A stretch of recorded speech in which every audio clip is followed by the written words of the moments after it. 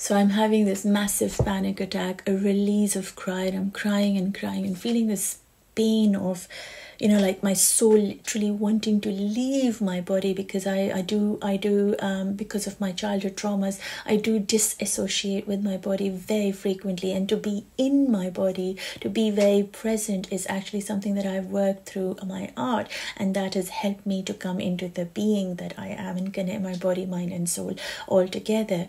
But as I'm going through this experience, because the moment my body is in pain and my physical body feels any kind of pain, I boom, get out of it, and so I don't feel the pain as much. And so I have learned through art to bring myself back into the body, be very present and stay there, to understand the feelings and emotions that are coming upwards, and what is it that I'm feeling, so I can be an observer and look through and feel through.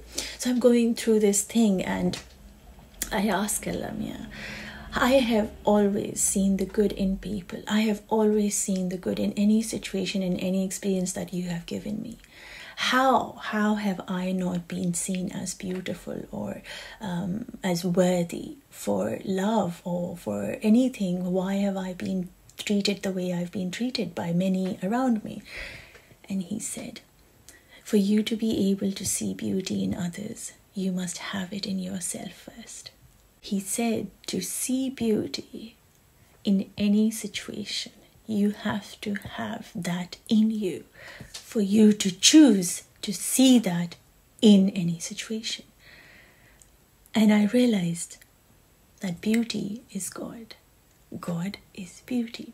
So when you recognize that you are beautiful because He created you beautiful, the reason you can see hope, light in any situation is not because you are doing anything. He chose to create the beauty, the light in you for you to be able to see any kind, tiny, in the darkness, in the darkest of nights, you can actually see the light in the stars. He put in you to see beauty because He put in you beauty, because He made you beautiful.